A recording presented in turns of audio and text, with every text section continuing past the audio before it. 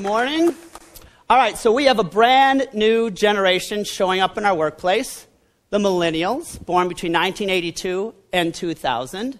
And let me tell you, our phone is ringing every day because we've got traditionalists, the generation born pre-1946, the baby boomers, 46 to 64, and Generation Xers, 65 to 81, scratching their heads saying, who are these aliens?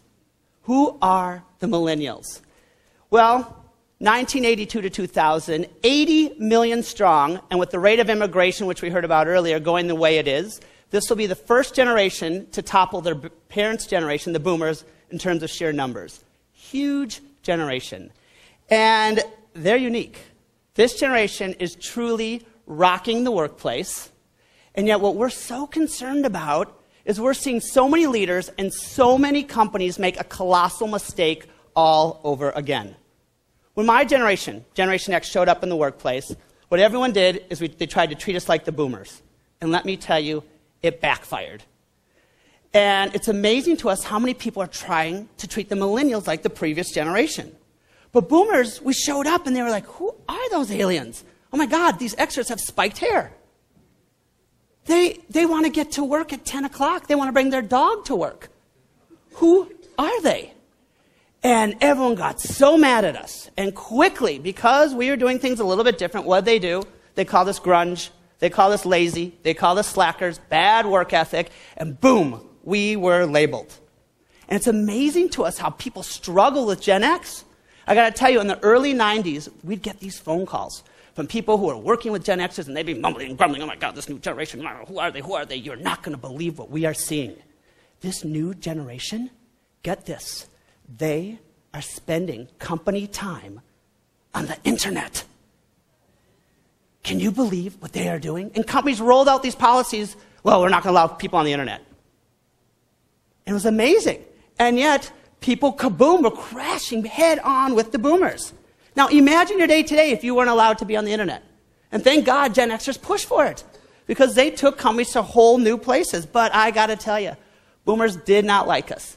They struggled with us again and again and again. I mean, think about it. Boomers had created policies, procedures, rules, regulations, systems, protocols, you name it, for how the workplace should operate. And then we came in and we challenged it. And suddenly boomers found their star Xer employee walking into their office and saying, I know the report's not due till 11 every day. If it's okay with you, I'm going to show up at 10, get a good workout in the morning, and I'll stay till 8 or 9. And boomers were like, I guess okay. I don't know what else to do. But kaboom, kaboom, kaboom, we crashed and clashed again and again. But thank goodness we did. Because I have to tell you, you know what those clashes, you know what happened? All those arguments about being online, suddenly companies got on the information superhighway, and it took businesses to places people didn't even imagine. All those arguments over, hey, dude, I'm leaving at 4 for the t-ball game. Well, let me tell you, that led to some of the most progressive work-life initiatives that all of us are enjoying today. So here's what we don't get. A new generation shows up, and boom, we're making the colossal mistake all over again. Because I'm getting these phone calls. You're not going to believe this, but this guy that we call iPod Boy, every single day he spends the whole day on Facebook. Or we hear, oh, Sarah, this new intern, can you believe at the CEO's town hall meeting when he asked if there was any questions or comments, she raised her hand. She'd been there 3 weeks. Is she crazy? Or we're hearing, oh, this new kid, we call him Cargo Pants Kid, he asked HR for another day off to go volunteer. He does know we're a for-profit, right? And people again and again complaining about him. And I got to tell you, leaders are calling me, politicians are calling, saying, who are these people? I don't get them. And people are struggling. In a national survey we ran 3 months ago, traditionalists, boomers, and Gen Xers unanimously cited the millennials as the toughest generation to manage. Now here's the funny part. 26% of millennials cited their own generation as the toughest generation to manage. So here's the goal we have in this short amount of time. I need you to stop making this colossal mistake. You can't treat them like the generation that's gone before them. You need to do what eventually happened with Gen X and the boomers and traditionalists. We stopped fighting over who's right, who's wrong, who's better, who's worse. And what did we do? We said, okay, we're different. Now let's figure out how we can work with these differences. And it's worked. So how do we get to know these millennials? Well, for a lot of us, it shouldn't be that hard. because it's so close to home. The parents of this generation, the ones raising them, are the baby boomers. And if you don't think the boomers, the most competitive, hardworking, idealistic, optimistic generation, is going to take a vested interest in the outcome of their children, guess again. This generation of boomers is hands-on when it comes to parenting. We've heard it. It's not news, the whole helicopter generation and how they're coddled and whatnot. But I got to tell you, before we criticize the boomers for this, we asked the millennials, who are your heroes? Top of the chart, I mean by a landslide victory, mom and dad. We've never seen this before. Previous generations, what did they say? Political figures, military figures, sports figures, athletes, religious figures, you name it, but we never saw mom and dad. And I think this is so cool. But this is what's so strange to us. This connection that can take place at home is definitely not happening at the office. And what's so ironic to me is all these leaders who are calling me and complaining and saying, who are this generation? I can't stand them. They're just so hard. These are the very same people who are raising them at home. And yet there's this big disconnect. I'm going to give you an example. A loaded word we hear in every workplace today, collaboration. It's probably on half of your websites, in your brochures, your mission statements. Loaded word. What company doesn't want to be collaborative and foster great teamwork, right? Well, heads up. Because collaboration is going to a whole new level with the millennials. It's like collaboration on steroids. This generation wants to be in your office 12 times a day, have meetings morning, noon, and night. They want to stay in touch with you. They're going to be in your office. And why would I want my own office with a door? And I hate these cubicle walls. Let's take them down. Let's move together. We'll sit in pods. It's a big teamwork city. And the other generations are like, okay, collaboration's great. But I got to tell you, it's like a big kumbaya chat room around here. This just doesn't feel right to me. But these same people who are complaining to us need to stop and back up. Let's look at how we're raising them at home.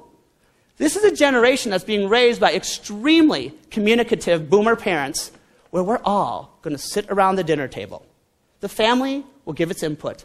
The family will take a vote. And then we'll decide how you should be punished. Classes being taught in 8th grade this year. Conflict resolution, mediation, and team building. You go to any college or university and every project is done in a group. This is also a generation that's used to having a voice. If you think about it, they can have access to anyone they want. Professors give them their private email. Coaches give them their cell phone number. So to them, of course, I can ping the CEO to talk about the new strategic plan he's rolling out. They've had a voice and they've had access to everyone. But what's so hard is most companies are still operating under this traditionalist model that traditionalists put forth for us. But that model made sense for them. Traditionalists were the World War II generation. It was command and control. So the model that they set forth was, if I say jump, you say? Okay. Well, now you say jump to a millennial, and what do they say? Why? That too, but they say, why? Or they say, oh, you know, jumping's bad for my knees. I don't want to jump. And they push back. And whoa, what do? We're so quick to label them. Just like when Gen X did something that we didn't like, we labeled them. We're labeling this generation. Now, I'm constantly hearing every single day how this generation is so entitled. This is the entitled generation. Really? I mean, that stings. Boomers hated when we called them workaholics. Xers hated being called slackers. And here we are, boom, just labeling this generation as entitled. And I got to tell you, I'm not so sure that's the case. Now, I'm not saying watching millennials ask for something a little bit earlier than the rest of us did doesn't sting a little bit. But still, I'm going to push hard. I'm not so sure this is entitled. And again, those of you calling them entitled, we're also telling this generation, you have a voice. It's a very, very special voice. You should speak up. Your ideas matter. These should be heard. Just not in my office, okay? Just doesn't make sense to us. Should we be really that surprised that they show up at work and expect to pipe in and be involved in every single decision going on today? I'm going to ask you a question. How many of you growing up got to plan your family vacations? No one. Now, meanwhile, all the kids piping in from the university are like, duh. Guess who the #1 planner of family vacations was last year? Millennials. Boomers were way too burnt out. They're like, okay, look, Heaven knows what your schedule is. Here's my schedule. Mom and I both want to play golf. We seem to all be on the same page with the weather. Here's the budget. Why don't you tell me where we can go? We did work with MLS. When a family's looking for a new house, they call it the frontline click when someone's looking for a new house. Who's doing it? Millennials, same thing. Boomers are like, you know the neighborhoods, you know the school district we want, you know the price range. Why don't you tell me what homes are available? I'd be willing to bet none of you would ever go to Best Buy to get a big screen TV or a new computer and not bring a millennial along. Right? So then they show up and they want to be, reviewing the new strategic plan, and we're thinking, you've been here 3 weeks, buddy. And he's thinking, dude, I just bought my dad a house. What's the big deal? And again, what we need to do, where we see leaders making the biggest mistake, is they don't differentiate between making a decision and giving input. Everyone says, oh, they're so entitled, they expect to be making these big decisions when they've only been here 3 weeks. Millennials don't expect to be making decisions. They just want to be involved. They know that mom and dad decided where we go on vacation. They know mom and dad had the final say on what house we buy. They know mom and dad decide what big screen TV we're ultimately going to get. But you better bet those kids were all the more engaged and excited because they were involved. Well, the same thing goes on at work. They know their bosses get to make decisions, but they just want to be involved. And what do? We call them entitled. What smart leaders are doing, they're inviting that voice to the table. They want to know what millennials have to say. And smart leaders are looking for all sorts of ways to gather. We're seeing internal social networks. Tools like creative producers groups have Vidzoo TV. Go to vidzootv.com. So cool. Internal YouTube system where you can capture everyone's ideas. It's progressive systems like this that we need, where we all need to be capturing their ideas. Because innately we know that they have them. In that survey we just ran, 92% of traditionalist boomers and Xers gave millennials the highest mark for the ability to create and innovate. So we know they can, but then they try, and we call them entitled. We roll up our eyes and we say, who are these people? So we try to invite that voice to the table. And for those of you who are still so quick to call them entitled, I've got a big idea that I think is worth spreading, and that is stop using the word entitled and maybe use the word engaged.